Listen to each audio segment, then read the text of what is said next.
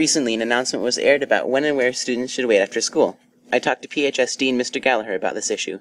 Basically, we just want to make sure that after school, that we have certain areas of our building that are not as supervised as well as others. So after 4 o'clock, we ask that students who need to wait for a ride wait near at door B or somewhere on the north end of the building near a door, because we do have additional supervision on that side.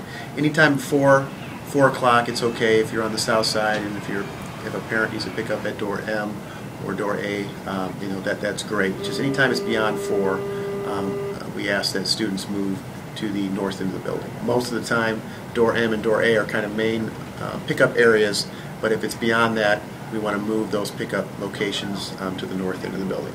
If they needed help for any reason, they're more likely to get that help because they're on that side. So we just ask that students just try to remember that when they're communicating with parents, and stay on that side of the building after 4 o'clock in the evenings. Hopefully with this change, transportation will be an easier as well as safer process after school. This has been Sippets reporting for PNN.